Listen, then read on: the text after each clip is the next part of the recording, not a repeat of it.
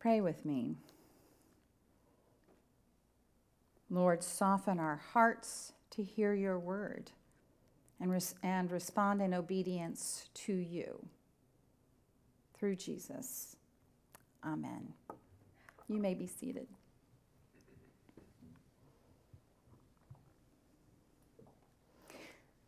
Jesus is King, and we owe our allegiance to him. I suspect church sermons around the United States are beginning this way, and if not beginning, that they are ending this way today. And when we consider the Christians living around the world and in many different political structures, they realize that their earthly citizenship matters less than their eternal one. Christians assert that our King is King Jesus, and our allegiance is to him. There, I've said it again. When we lived in Turkey as Christian leaders from the U.S., we were citizens, still are citizens. We had to abide by the laws of the U.S. as well as the laws of the Turkish state. Now, despite the suspicion from Turkey that we expatriates would try to influence and weaken the loyalties of the Turkish citizens, we were only interested in persuading people to submit to Jesus as King. That's it. Now, in response to the disturbing events on January 6th, the next night, Thursday night, at least 40 of us, maybe more, joined together for the Great Litany, which is opportunities for prayer. And it's very thorough. We prayed for a lot of things. And it was so good to be together, even though it was virtually and through a screen. But we were praying together as a community. We were reminded, quote, from all blindness of heart, from pride, vanity, and hypocrisy, from envy, hatred, and malice, and from all lack of charity, good Lord, deliver us. And from all false doctrine, heresy, and schism, from hardness of heart and contempt of your word and commandments, good Lord, deliver us. Now, the result of our prayers put us in the frame of mind to see the big picture. And meditating on Scripture this week in preparation for this sermon also accomplished that for me. I began the week attracted to a familiar verse, deciding to read up and to think a little bit more deeply on its meaning for me personally, as well as for all of us. That verse is Isaiah 42, verse 3. A bruised reed he will not break, and a faintly burning wick he will not quench. He will faithfully bring forth justice. Now, I will come back to this, but firstly, I would be remiss if I do not make the connections between all of the scriptures before we go much further. See, the he that Isaiah refers to is the servant. That is the one who would be born Messiah. In other words, Jesus of Nazareth. In our Acts chapter 10, starting around verse 37, gives this summary of Jesus' ministry.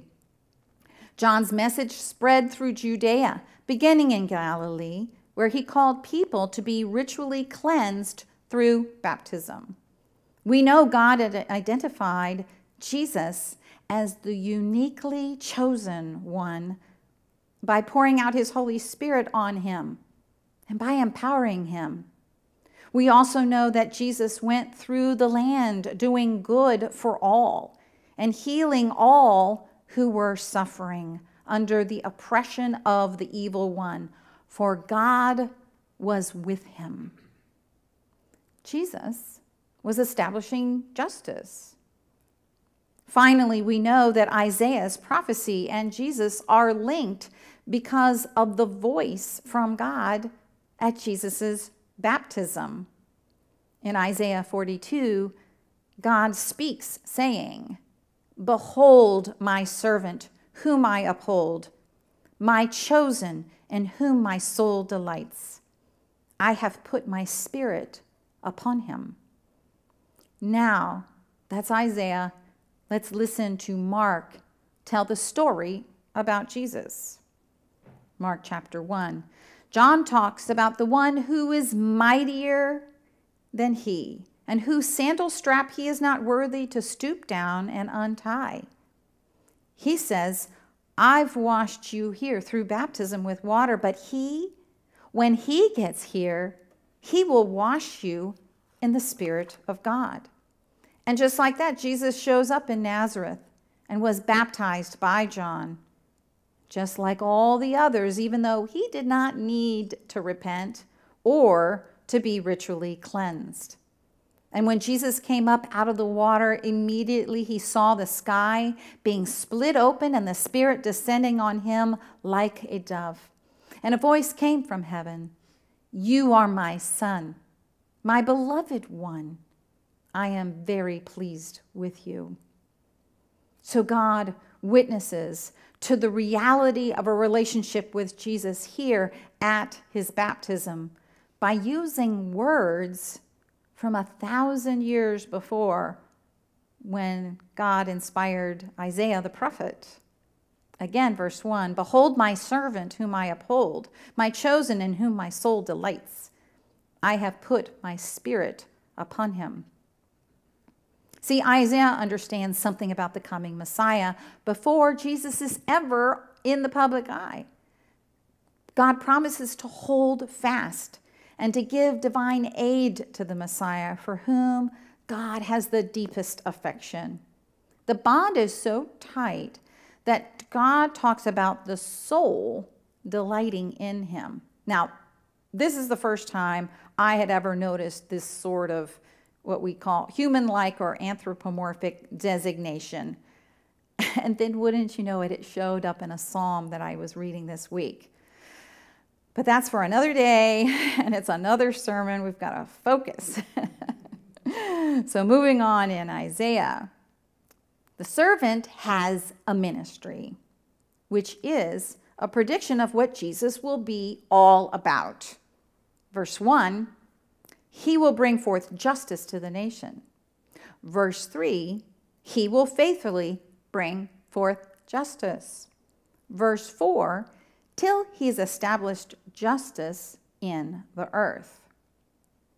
So I spent the week thinking about the combination of justice and gentleness or mercy.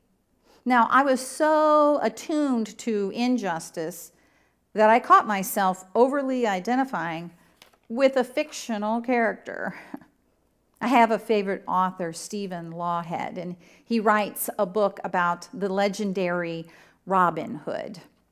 And because it's fiction, he can do with the story as he wishes. And he puts Robin Hood at the time of the Norman invasion in Britain in the 11th century. And he makes Robin Hood a Welshman, leading this ragtag group against those new conquerors. So this fictional situation was a group of knights riding through the forest looking for wild animals to kill. The dense forest was yielding nothing, and so they had started to turn back when a local Welsh herdsman was taking his 6 head of cattle through a portion of the forest. Well, the bored knights decided that the killing of this man's animal would make for good sport and for good food. So they proceeded to kill every last animal, while the commander watches on, complicit in their actions. The man who had just lost his whole livelihood tried to plead for justice, for some recourse. But the powerful commander didn't care one bit. for this poor man's situation. I found myself so angry as I read this fictional portion. But why? What was it about it? See, the Welsh were the bruised reeds. They were the faintly burning wicks in need of justice. And also, I know that the world does not turn on justice, and that these kinds of injustices, they happen all the time. Now, this event may not have happened, or did not happen, but people have lived through worse, day in and day out. So I found myself praying, Lord, establish your justice, just like you said you would in Isaiah 42. See, justice means right order. And the opposite of right order is chaos. I think we saw evidence of that this week. You may already know that the word justice and righteousness are so often paired together. You see, the Messiah's mission is to restore God's right order in the world. That point is made 3 times in the short section of Scripture. So while the cross of Christ is definitely about forgiveness of people who have gone astray by our sinfulness, it is also about dealing with all the effects of sin in the world and restoring God's goodness on all levels. And the way Jesus brings God's right order into the world is not from a position of strength, but really more, it looks like weakness. I'm referring, of course, to the cross. God does not break an already bent and bruised reed, nor does God snuff out a weakly flickering candle. God disarms those who are trapped by others in dungeons, in the darkness of their prisons, not with overpowering brute force, but with gentleness, with grace. These spiritual forces need to be vanquished. The Messiah's mission is stated also in verse 7. So this is Isaiah 42:7. To open the eyes that are blind, to bring out the prisoners from the dungeon, from the prison, those who sit in darkness. See, there is mercy for the broken, the powerless, the forgotten, the weak. And we have a mission too. And our mission is that we minister in the same way. And that way is not easy. Those of us with power or influence find it might be even counterintuitive to give up power or to give up influence and to follow with a gentle touch. But the servant of God will not cry out or lift up her voice or make it heard in the street, even though Jesus was very much a prophet. And the servants will not scream or yell, crying out for all to hear, although right words, true words, are foundational to right order. There is no screaming because we know that there is brokenness among whom we work.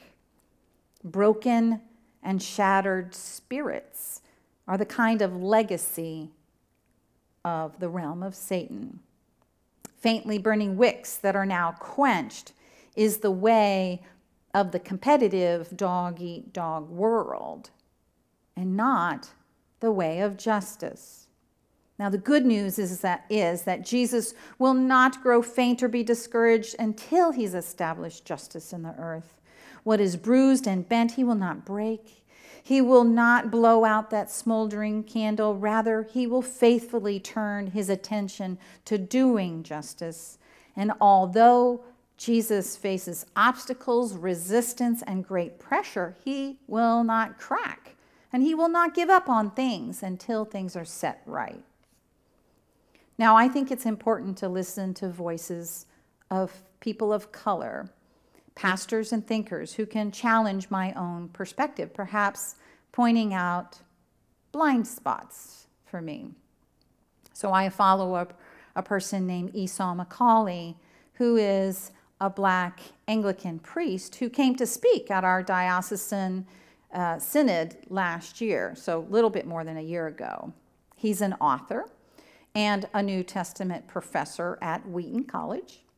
And I read this article in Religion News Service. The title is Truth Over Power. So, what if the ongoing protests that we see is not so much about a search for truth as it is an attempt to shape truth to suit the desires of the powerful? The Gospel of John records a scene in the last days of Jesus' life. In it, Pilate, the Roman governor of Judea, asks if the claims about Jesus being king are accurate and, by implication, seditious. Is Jesus a friend of Rome or its enemy? And then Jesus responds with this enigmatic statement.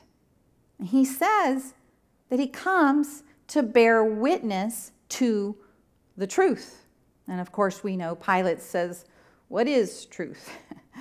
In other words, Jesus thought that there was a bigger question than being on the side of Rome or against it. There was the question of being on the side of truth. Jesus, unlike Pilate, is all about justice and righteousness. But the scene between Pilate and Jesus embodies the church's claims over and against the state ever since. See, power and truth can be separated. Those with money, popularity, and resources do not determine reality, although they may try. And it weakens our witnesses at witness as Christians by aligning truth with power. It's a classic error that has always led to ruin. Whenever truth bends to power, the poor and the marginalized inevitably suffer. The fictitious herdsman suffers just like the bruised reed and the faintly burning candle. Even as the one beaten and bloody, Jesus reveals what humanity was designed to be. But the way of Jesus is not through bullying and strong-arm tactics. Strength and transformation do not come through the assertion of the will. Strength is the willingness to suffer and be counted as weak, to be on the side of truth and love and justice. See, Jesus is every bit as strong, even when he appeared weak. For the Christian, we disregard right order when we toss away our integrity to hold on to power. Equally, right order is lost when we cower in silence. For Jesus' people as his servants, we are most human when we live completely in accord with the truth and in accord with right order. For the Christian, it's not a theory about how one might live. The resurrection proves transformative power can come out of weakness. God can snatch victory out of a certain defeat. The resurrection, the triumph of the humiliated and seemingly powerless one, frees us to tell the pilots of the world what is true. I was so grateful to have such a rich passage to meditate on this week.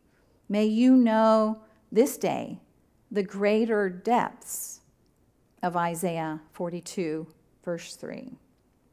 A bruised reed he will not break, and a faintly burning wick he will not quench. He will faithfully bring forth justice. Pray with me. Lord, enthrone Jesus as King in our hearts and establish our allegiance to you, Lord God. Through Jesus, amen.